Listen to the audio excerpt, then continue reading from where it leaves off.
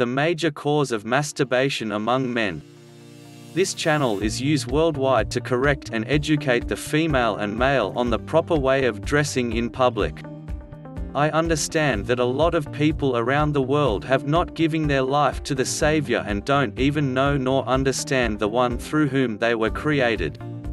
There are so many errors around the world, but here at Sexual Purity we are using this platform to teach people how the Creator expects us to dress when going out, and even while at home.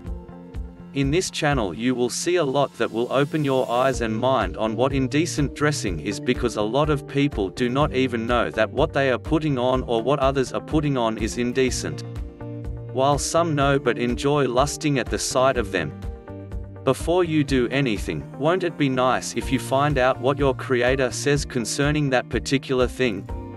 Since a lot of people do not know and don't even want to find out, we have made up our mind to teach, so that anyone who cares to listen and accept can. We believe that some people will watch this channel and decide to always dress decently. You know what? Indecent dressing is one of the major provoker of masturbation. Indecent dressing is a great encourager of masturbation. So my brothers, please tell your sisters to always dress well, because their indecent dressing always boosts a lot of men out there to always masturbate. Till God brings me your way again. I am Professor Holy Rock, and I'm saying, remain sexually clean.